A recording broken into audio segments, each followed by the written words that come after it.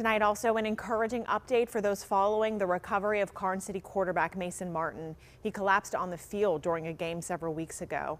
His teammates continue honoring him during every game by carrying his jersey onto the field for the coin toss.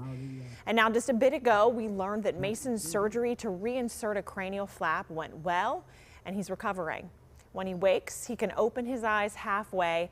He also no longer needs to be stimulated by pain to open his eyes. And moments throughout the day where he is responsive. They say if recovery keeps going well, he could move to a rehab facility soon.